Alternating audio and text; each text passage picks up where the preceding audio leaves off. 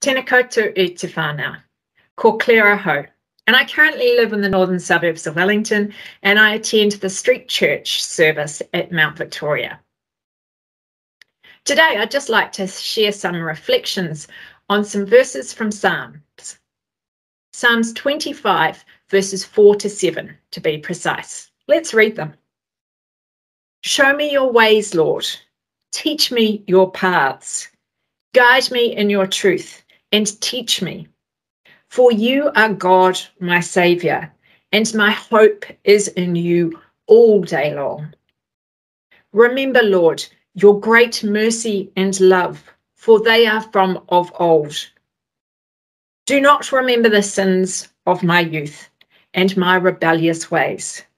According to your love, remember me, for you, Lord, are good. Now, these verses are actually attributed to King David. So we're talking about an Old Testament king. And these verses are actually almost slap bang in the middle of the Old Testament.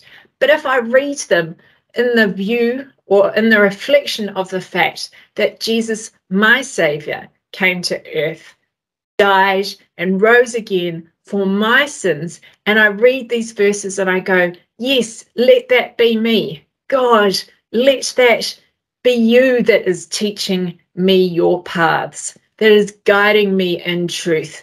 Let that be me that you forget the sins of my youth and my rebellious ways. Remember, Lord, that you have shown me grace and mercy because of Jesus.